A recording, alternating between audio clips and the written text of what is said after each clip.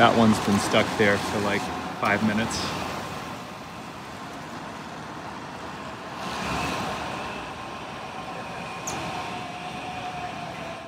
While Waymo takes forever to cross that signal, NVIDIA CEO Jensen Huang just announced something worth the wait. Something that makes that hesitation look prehistoric. Today we're announcing Alpamayo, the world's first thinking, reasoning, autonomous vehicle AI. For years, you've been asking us at AIM, where is level 5? Where is the car that drives better than me? The industry kept promising and sadly failing. But at CES 2026, the narrative took a turn. Say hello to Alpamayo. NVIDIA calls it the world's first thinking, reasoning, autonomous vehicle AI. We call it the end of the robot reflex era. Let me draw your attention to the difference. Old self-driving was very simple. Detect object, match rule, execute. If X, then Y. It was a reflex, like a knee-jerk. Alpamayo changes the physics of the industry. It uses Vision Language Action Models, VLA. It doesn't just see pixels, it sees the world. It reasons about context. It explains its move. Then it drives. Jensen Huang says it's trained end to end. Camera in, actuation out. This means rule-based autonomy has been replaced with reasoning-based autonomy. There's a reason people still don't fully trust self-driving cars, because when something goes wrong, no one can explain the decision. Engineers can show you the footage, they can show you the data, but they can't say, this is why the car did that. And that is exactly what's referred to as the black box problem. Alpamayo alters that completely. When the car makes a move, it can actually explain the logic behind it. If it brakes suddenly, it doesn't just say object detected. No, it says something closer to, I saw a ball roll onto the road. I assumed a child might follow. You may not always agree with the decision, but now at least you can understand it. And understanding is where trust starts. And this isn't just a controlled demo anymore, it's actually hitting the roads. The first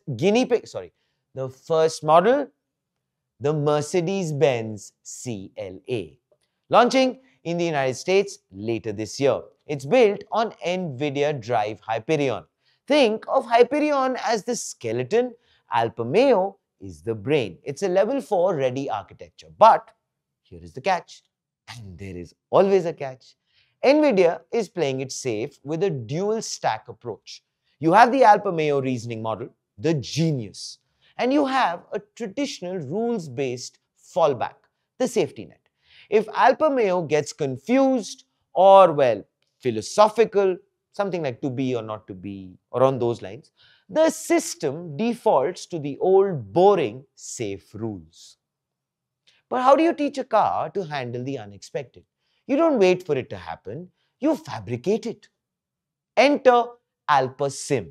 Real-world driving actually has a long tail of very weird events.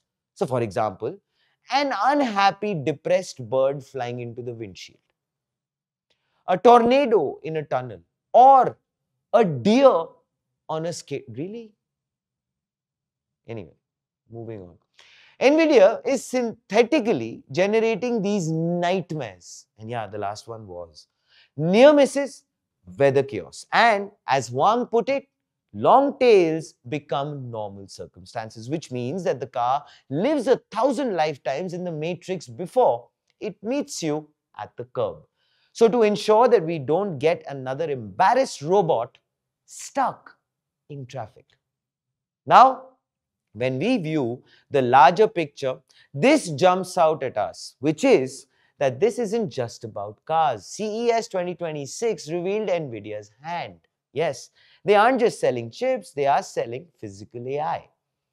The Rubin architecture. 6 chips, extreme co-design, 3.5 times faster training, 5 times faster inference, tokens at 1/10 the cost, and the list looks impressive. Clara for healthcare, Earth 2 for climate, Nemotron for reasoning, Cosmos for robotics, Groot for embodied intelligence. NVIDIA is open sourcing intelligence and then selling the shovel you need to dig for it. But beneath the hype, NVIDIA admitted something very silently. The power problem, which is that our brain runs on 20 watts. A single NVIDIA GPU, 400 plus. So to match our reasoning, they need 1000 GPUs, which well translates to 20,000 times the power. Brute force is over. The next decade warrants that bigger models will be edged out and it will focus more on efficiency. And NVIDIA with Alpamayo is taking that first step, doing more with less. And as always, in conclusion, here is the front page take. The bottom line, self-driving cars didn't fail because they couldn't see. No, they struggled because they couldn't explain themselves. That's starting to change now. So when a machine can tell you why it acted, trust becomes possible. Driving is just the first step. That what NVIDIA is actually really building is intelligence that can live in the physical world. AI isn't just reacting anymore. No, it's actually starting to make sense of what it's doing. Please do let us know what you think in the comments below. This is Front Page by AIM Network. Think AI, think physical AI, think AIM.